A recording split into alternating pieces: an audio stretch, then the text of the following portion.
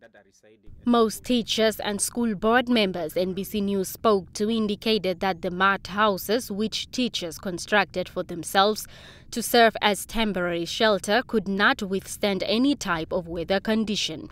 They say the non-availability of official accommodation for teachers has a negative impact on the provision of education to learners, as teachers are subjected to harsh conditions which directly affects their performances. At some schools, teachers have no choice but to share accommodation in an already overcrowded single-room mud house due to non-availability of official accommodation. We have approximately 28 to 29 teachers that are residing at the school, but even though there are few of the teachers who are sleeping outside the schoolyard, but majority of us we are sleeping at the school.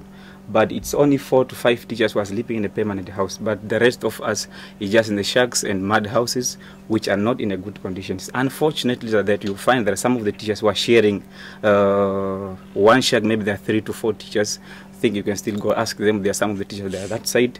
The situation really is very embarrassing. If you look at it's showing a very bad picture. Teachers, they are not comfortable, especially accommodation-wise. Is far from what it should be. When you look around, what you see is you will be amazed at these places where teachers teach, who teach, where they live. There's no season that this accommodation is okay. During summer is worst. During winter is not acceptable. During rain, this place is full of snakes. You cannot sleep.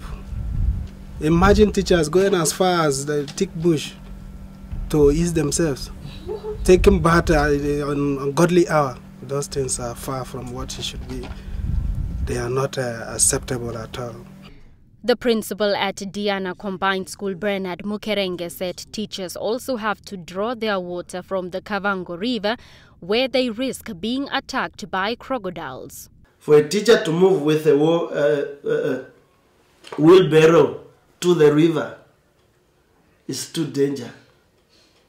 And you see the distance between the school and the river. So it's almost 2 to 3 kilos.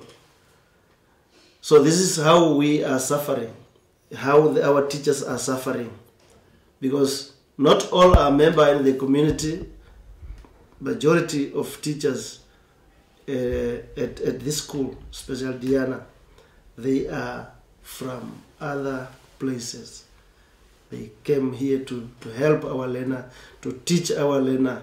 And this is, when we talk about learners, this is a new generation for Namibia who will come up and help this country again. The Shamangorwa Senior Secondary School principal Godfrey Maira said that because of the harsh living conditions, most qualified teachers who fill up vacant teaching posts at most schools in the Mukwe circuit always take transfers to other schools with better accommodation. There are many qualified teachers who used to be appointed by the Ministry of Education. But when they are appointed, when they reach the school, they see where others are sleeping. Definitely, they will jump back to their cars and go back to the better schools who are having good accommodations. Those are the challenges as well. Maira warns that if nothing is done to improve the living conditions, more qualified teachers will leave, which will result in increased failure in the Mukwe circuit. He appealed to the Kavango Education Regional Office to address the accommodation crisis at most combined and secondary schools in the Mukwe constituency.